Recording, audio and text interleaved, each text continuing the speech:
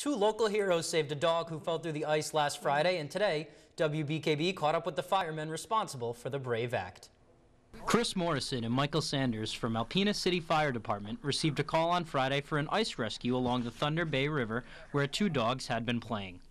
The firefighters located the pup who had fallen through, and Morrison, dressed in what the station calls a Mustang suit, began swimming and breaking the ice to rescue him. I had my suit, Mike had the rope. As soon as we got to the shoreline, we could see where the dog was. Mike hooked me up to my rope, my rescue rope, and then I just started swimming. Had to break through the ice all the way out there.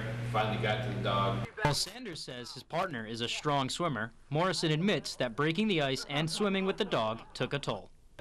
Once I got out there and realized, I turned around with the dog, I realized that was a long ways, and I was winded.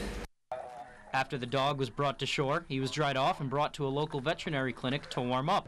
We had another safety person on the edge. He grabbed the dog, we brought him up on shore, dried him off, and then we put him in the back of our ambulance and took him to a local veterinary clinic.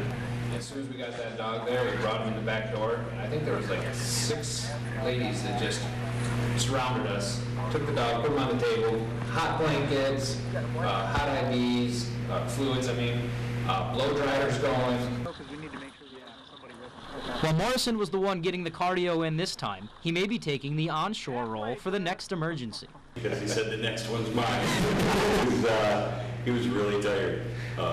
People don't realize, even though we train for it, how taxing it is.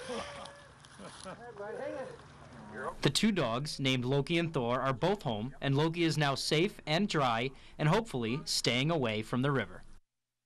And a great job for everyone who took part in that. From the firemen to the veterinary clinic, they saved somebody's family. Amazing.